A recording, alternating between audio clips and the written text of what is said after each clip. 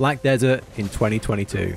Is BDO worth getting into right now? Is the game still alive? Is it still going? It's just had a big expansion, but is the game worth playing? Is it too late to get into it as a new player? And is it any good? That's other things I want to talk about in this video. So if there's anything specific you do want to see, I'll timestamp it, or you can jump to that part of the video. If not, sit back, let's get into it from the start. Black Desert is a fully open world sandbox MMORPG with story, side quests, life skills, bosses, and some of the best combat in the MMORPG genre. This game has one of the best life skilling and profession systems, crafting systems in any MMORPG. It has undeniably some of the best and most immersive combat in anything else on the market. But with all its perks, it has one of the steepest learning curves, grindiest endgames, and brutal RNG progression systems of anything else out there. I've tried to get into this game a few times in the past, back when it was called Black Desert Online, now renamed to just Black Desert, and I really struggled with this game. I love the combat, but I always felt overwhelmed as a new player. All the systems, the huge world, the hundreds of items that they just throw at you, all the pop-ups everywhere. It was just too much, and by the second day I probably quit. I don't think I ever got past level 20, but I came back. There's a new expansion. I wanted to try it. I've heard a lot of good things about it. They've remastered the graphics since I played, and they've created something that I think is amazing for new players. There are now seasonal servers, tutorials, there's so much more hand-holding in the game, and I think the new player experience has been so much better improved. I've been playing a ton. I've just got my first character to level 60, and I thought I needed to make this video because I'm worried a lot of people are in the same boat as me and haven't given this a real try because they're just intimidated. So why is this so much better now for new players? Seasonal servers. The way seasonal servers work is they not only give you a ton more experience and faster leveling, but they also spoon feed you seasonal gear and the items needed to progress that seasonal gear up through the ranks, completely removing the really divisive RNG progression system. They give you a starter set of gear, you earn items to rank it up from this seasonal server. You can then trade it in for a better set and then upgrade it all again. And when you're at max level and ready to graduate from the season, you switch it up for boss gear. So you can pretty much not worry about gear because it all just comes fed through the main story. As a new player, it was so helpful. Having like this tutorial and training rather than just throwing you out into the world was like a one less thing to worry about in this huge game. The current season runs till I think July, so if you're looking to try a new class, this is a great boost. Or if you want to just get into Black Desert as a new player, I highly recommend this. If you aren't a new player or you don't like the idea of the seasonal servers, you can come back and start as you can start on like a veteran path where you skip all the starting story and you start in the newest expansion, the latest content, the best content, well, in my opinion, the most up-to-date content at least. And you can go from level 1 to 50 in probably half a day. It's super fast. It's probably Black Desert at its best. So with all that out of the way, you can probably come and play this game and it's more accessible than it ever has been. Yeah, there's still a learning curve. There's still a lot of things in the game, but you will slowly progress through the story, slowly progress through the gear, and you will learn things at a good pace, and pretty much everything will be handed to you until you get out into like the end game sort of areas and you get through all of the story, and then you're kind of on your own. And by that point, you should have a good understanding of the game anyway. So why should you play Black Desert in 2022? Why should you put hundreds of hours into this game? The one thing that I think most of us can agree on, the combat. The combat in this game looks like a cinematic trailer. You can just turn your UI off, turn on the remastered graphics, and watch this for hours. The combat feels impactful, fun, engaging, and it's one of the main reasons people can grind this for hours. On top of that, there's tons of classes to try, each with different builds, evolved builds, combos. There's so much to it. PvE and PvP rotations, single target, multi-target, grind spots, farm spots. One thing you hear a lot of veterans say is, despite any issues they have with the game, the combat always brings them back, and the combat is probably the best I've ever played in any MMORPG. With all the different classes, most classes when they get to level 56, I believe, get an awakening quest, which lets you basically evolve your class. I was playing as a sage who kind of plays like the Time Lord. He opens portals, throws magic, and he's very mystical. And then you take on a a awakening quest and you literally turn into Thor. I've played a bit of B-roll in the background of me and my friend playing as some different classes. Hopefully that shows how good it is, but nothing will feel as good as when you're doing it yourself. When you press that button, you jump in, you smash the ground, and everything in that little puddle dies. It just does something. The endorphins in your brain just start firing up. It just feels good. Okay, outside of the combat, the next thing that is probably... This might even be on par with combat for me, and that is the life skill system, which is pretty much professions or crafting and gathering, however you know it from other MMOs. And I have yet to scratch the surface on this in this game. There's 11 life skills in the game, and each one is wildly in depth. Have their own gear, equipment, levels, ranking, economies, mini games, crafting systems, and so many of the systems are interlinked. You can get on a horse and start breeding the horses to have different ranks, train them to learn new skills, try and get higher tier horses, lead into dream horses, and that's just one skill in the game. That can lead to another skill called trading, where you buy a wagon and put it on a couple of your horses and you start trading goods between towns. Maybe you start fishing and cooking and then you start trading those items, or you can go into processing where you dry the fish out, or alchemy. There's so many things you can get involved in here. I've got fairly high up in a few of the different crafts, but I have not even scratched the surface. There's some things like hunting and sailing where I've not even got into yet. There are so many things and so many possibilities for life skills in this game. I totally think I could, if let's say the grinding in this game is too much for me and I couldn't handle it, I could play this purely as a life skill game, purely as a crafting and gathering simulation style game. It's that good. It really is. On top of all that, the game is fully open world. If you have like a dream horse, for example, that can fly, you can fly from one city right down to the next. There's a worker system where you can invest your points into the different nodes on the map and hire workers. This makes the map feel so much more alive. You can hire a worker in, say, the port of Velia. Let's say you hire a little goblin, send him to work in a neighboring farm that you've gone and unlocked. And then as you're traveling back to Velia in the future, you might see a little goblin hauling your potatoes back from the farm to the city. And it just makes the world feel so much more alive. You've got other players running around, your workers running around, because you've engaged with all the different nodes and systems. When you ride past a random farm, that's not a random farm. That's the farm where a certain worker that you've got is working for you. And it just makes things feel more alive. It makes the NPCs feel more alive. The areas feel better. And it all feeds directly into the life skill system. You want to be a cook? Send your workers to the farms and they'll bring back resources, potatoes and carrots, and you can then cook them into meals. I can make a whole series on the life skill system and how that connects to the worker system, but I'll stop here because we need to move on. The next thing is the character creator. It's great. It's just great. You can adjust and drag pretty much any part of the face or body. Any. There's a beauty album as well too, where you can see some of the coolest community creations and steal them and pretend that you made a really cool character, which I definitely did. I'll mention as well the remastered graphics, which makes things just look stunning. Overall, if you're creative, this is 10 out of 10. If you're not, you can steal some really good models here. Lastly, alts. This game runs a family system, which I wasn't really aware of, and a lot more than I expected is linked to your family system. One of the big things for me is I moved from World of Warcraft to Final Fantasy, and having all your different jobs on one character made the game so much better. Rather than where World of Warcraft, you have to level loads of different characters and all your reputation and different things are locked to one character. In the family system of BDO, it's so alt friendly, it surprised me. Your max energy, contribution, storage, gold, workers, invested nodes, quest log is all family bound. So it feels nice to have such an alt friendly system where you can make a new character, get it up to level cap and say, I just want to turn this guy into a farmer or a trader, or I just want to PvP with this guy. It just feels good to not have to worry about all the side stuff. There are still a lot of things that are tied to player only, such as like your inventory space and things like that. But it might be also a lot more difficult if you're trying to get everyone as a max level combat job because the grind is long. But overall, this game is incredibly alt friendly and there's so many classes to try. That's such a relief. Okay, so the game's great. Everything's fantastic. The game's amazing. Go buy it, go play it. Video end, right? No.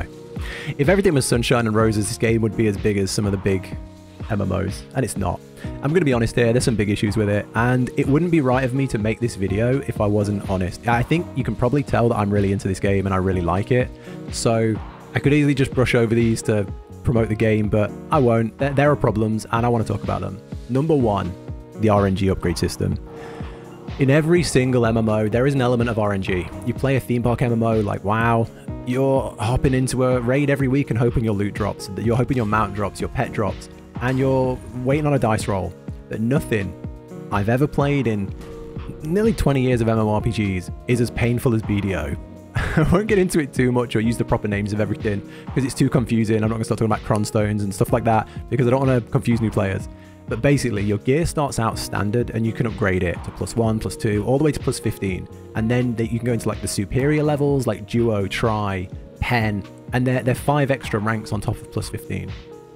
And every time you upgrade it, the resources you need to upgrade it get higher and the percent chance of it upgrading goes down to the point where you can have a 5% chance of something upgrading. And that sounds, oh, you know, that's a little painful, that's quite hard, I bet there's a lot of saving up to get that upgraded. But the kicker, if it doesn't upgrade, it downgrades. So if you've got a Tri piece of gear and you try and upgrade it and it fails, it just goes down to a Duo and you've got to get it back up to Tri with more resources. It's pure RNG and it's punishing. If you get those, you know, there's a 20% upgrade chance and you just go for it and you get it, it's such a rush. It's like winning at the casino. But when something fails and you lose all your materials and downgrade it, it feels bad. To the point where some veterans will just ignore the system, grind out money from life skills or combat, and just buy their fully upgraded gear from the market rather than playing with this RNG system at all, because it's so risky and so punishing, it can put a bad taste in your mouth for the rest of the game. Next big issue, grinding. I, for one, am a big fan of grinding. Switch your brain off, put some Netflix on the other monitor, and just farm out a rotation and just farm mobs. But the reality is you're spending hundreds of hours doing the same thing over and over and over again, and for most people, that's boring. So if you like grinding, this is good, or it's okay. If you don't, maybe this game isn't for you because there is a lot of it in this game. There's no level cap in the game, last time I checked, so you can comfortably level to around 58, 60, and then it gets rough, guys. It really does. With the new expansion, you can probably get to 50 in around half a day. I leveled the second character to 50 in about 3 hours, maybe, after I'd already done the story, so I skipped through the story pretty fast and did it in about 4 hours. But then, after you hit those late 50s, it really slows down to the point where every level gets longer and you can be grinding for hours for 10% of a level. I'm not sugarcoating it, it's rough, but I wanted to mention it.